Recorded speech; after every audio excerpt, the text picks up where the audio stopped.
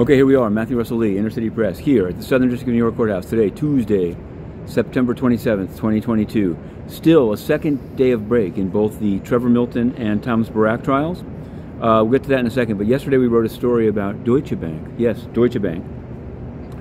They were sued some time ago. We covered it initially, citing their business with Danska, Estonia, ultimately Russian oligarchs were added, but also Jeffrey Epstein, noted global pedophile, good friend of the United Nations, by the way.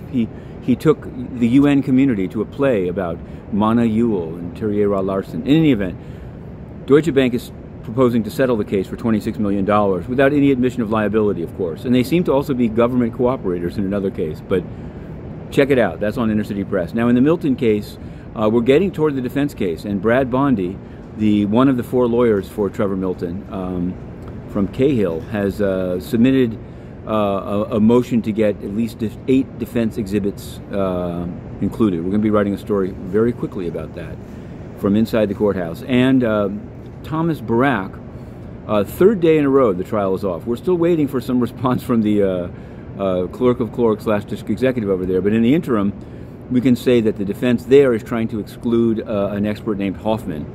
They cross-examined the initial expert who was talking about UAE positions on Libya and Egypt and to some degree natural gas. This is a big problem. This is an Achilles heel for the UAE.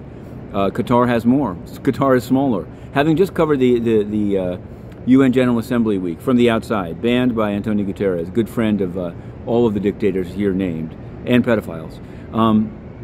I can say that it's interesting that the UAE had to do a right of reply to Iran about some islands. Qatar didn't say anything, and their foreign policy is as controversial. They punch above their weight in the UN. I feel like the UAE is the $1.3 trillion sovereign wealth fund, and yet they're still hiring Thomas Barrack and trying to send trolls against a Inner City Press writing about the trial. But we will continue on all fronts, including the United Nations, to be continued.